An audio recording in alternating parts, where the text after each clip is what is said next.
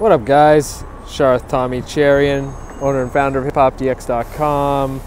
I'm in New York City meeting with a bunch of the record labels, and I think some really interesting information sort of coming out you may or may not know, over the last year.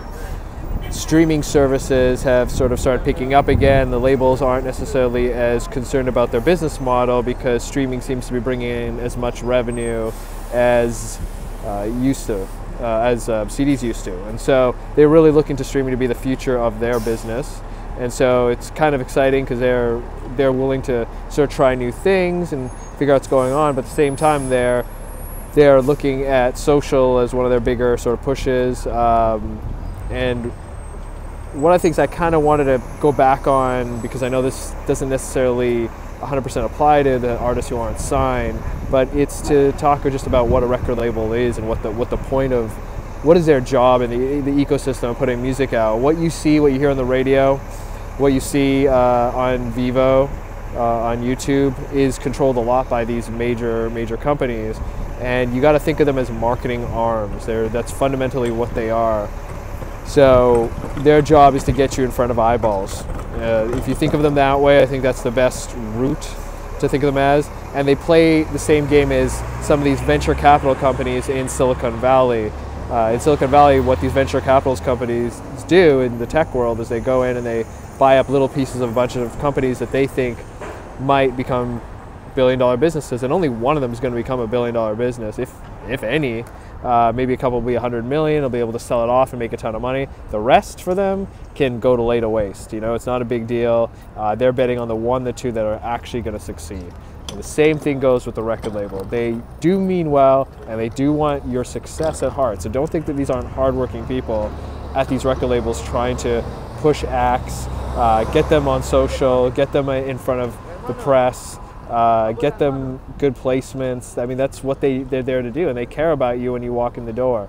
But if your music doesn't hit, it's hard for them to keep caring. Going to an old school example, the Fugees is a really good example about this. Wyclef, you know, they put out some music and it was not hitting at all under Rough House, and they actually had to put out their own track and promote it themselves in order to get a second album. And when they saw the traction from that track is when they got the album out.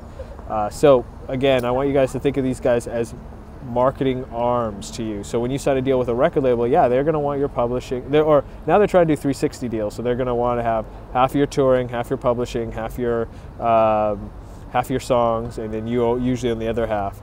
But you have to think of these guys as marketing opportunities, and if you're the 1 in 8 people that they sign that year, because I'm telling you now, they're signing anywhere from 5 to 8, 9 artists a year, and they're going to put their efforts in all of them, and they're going to see which one of those 8 actually work.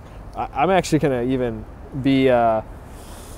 be more poignant and tell you guys that they don't even know sometimes who's going to be a hit, who isn't. That's why they're signing 8 different artists. They're trying it out. They're seeing who's going to be able to go into their distribution system. Their distribution system also being radio play, getting on YouTube, Vivo, as well as what I said earlier, a lot of the publications that are out there. I don't think they know either. And I think that they do their best. But once they have one hit on their hands, they're willing to bet more money and more time and effort into that hit and continuously build from there. So, was a big point of this conversation is that record labels are marketing opportunities for you guys, but they're going to ask you to give up a lot in exchange to be part of that, in exchange to use their marketing strength. All right, guys, well, that's it. You can follow me at Mr. Cherian and Twitter, Snapchat, Instagram, and till next time, and I'll keep bringing you as much information as I can.